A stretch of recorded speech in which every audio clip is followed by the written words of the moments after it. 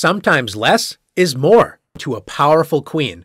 This is usually the best choice, but not always. In this position, with white to move, if white automatically plays f8 equals queen, black does not have a legal move to play stalemate. If white doesn't promote the pawn, black will simply play king g7 and capture it on the next turn. What is white to do? In this position, less is more. Just because you can promote the pawn into a queen, it doesn't mean you should. After f8 equals rook, black's king is not in stalemate, so white will win the game. Let's take a look at some other examples of under promotion. In this position, black is one move away from promoting the pawn on f2, but the promotion square is guarded by the knight on e3.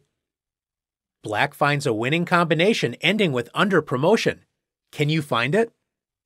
Black removes the guard of the promotion square with the queen sacrifice queen takes e3.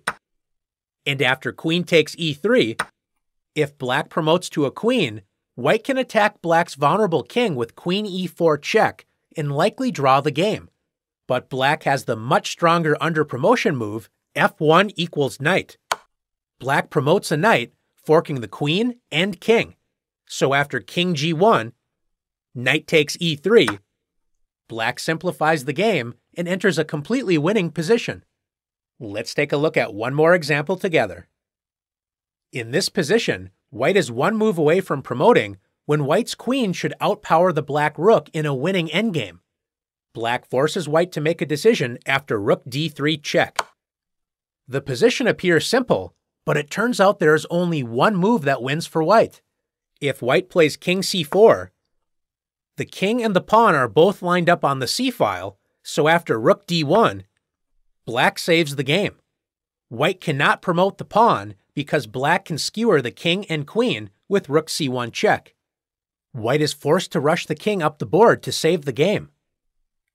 If white plays king b4, black can draw the game with the clever defense king b2. Black allows white to promote, but after c8 equals queen, rook b3 check, white can never move to the c-file because it will get skewered by black's rook. So after king a5, rook a3 check, king b6, and rook b3 check, white's king cannot escape black's checks without losing the queen. The game is drawn. White's only winning move is king c2.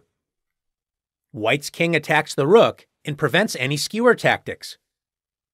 It looks like white is easily winning, but remember that chess is a game of many opportunities. Even when things look finished, you must stay alert. Black plays the tricky move, rook d4.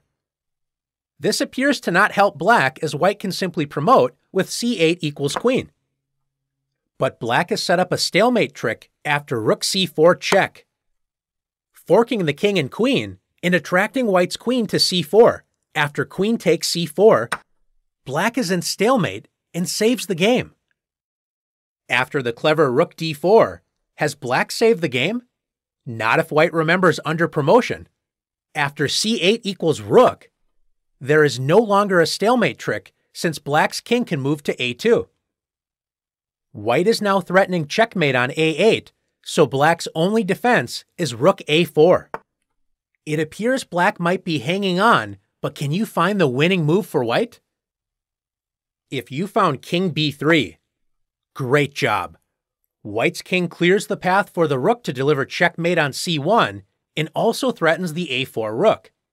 Black cannot defend against both threats, so white will win the game. Are you ready to use under promotion to win? Let's see.